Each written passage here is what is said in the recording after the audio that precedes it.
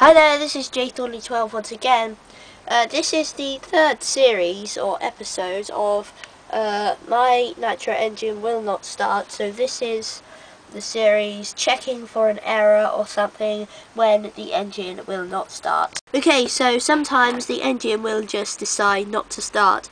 Normally, apart from you not having any fuel in the tank or making a silly mistake like that, normally it does have a good reason for the engine not to start. So just a few things that you need to be aware of so that you know what to check and what to do if the engine doesn't start. And I've already done a few. I think I did checking for a glow plug error or checking for the engine tuning error. Today I wanted to look at having a fully charged glow plug igniter. Now, a glow plug igniter actually plays a very important role in your nitro model engine. Without a glow plug igniter, you will not be able to even start the engine. So, having a glow plug igniter is always very important. Now, for a glow plug igniter, I would probably recommend a rechargeable igniter.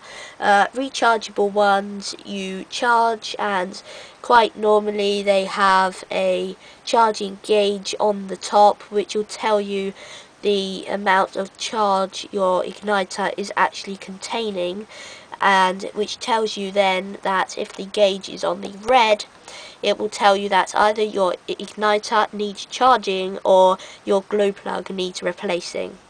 So let's see. See here, I have just clamped it onto the glow plug, and you can see it says on the green. So this means that 1, the glow plug is okay, and 2, the igniter is charged enough to start the engine. I would recommend to have a spare igniter.